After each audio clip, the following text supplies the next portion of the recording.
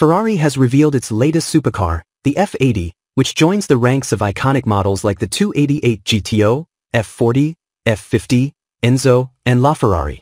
The F80 is a showcase of Ferrari's cutting-edge technology and performance, influenced by the brand's success in motorsport, particularly its return to endurance racing with the 499p. The F80 is powered by a 3.0-liter, 120-degree V6 engine, F163CF, derived from Ferrari's Le Mans winning race car. This engine is paired with 2 electric turbochargers, marking a first for Ferrari, and can produce 900 PS, 888 horsepower. The car also incorporates a hybrid system from Formula One, allowing an electric motor to recover energy and provide additional power. The total system output, including the electric motors, is a staggering 1,200 PS, 1,184 horsepower, making the F80 Ferrari's most powerful road car to date. It can accelerate from 0 to 100 km per hour in just 2.15 seconds and has a top speed of 350 km per hour.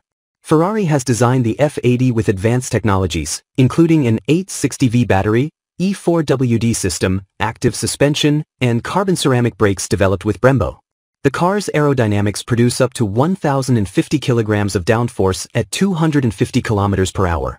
It features a unique cabin layout, compact and inspired by single-seat racers, with a 1+ seating configuration where the passenger sits slightly behind the driver.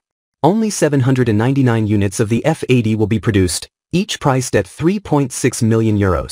All units have already been sold, with deliveries starting in late 2025.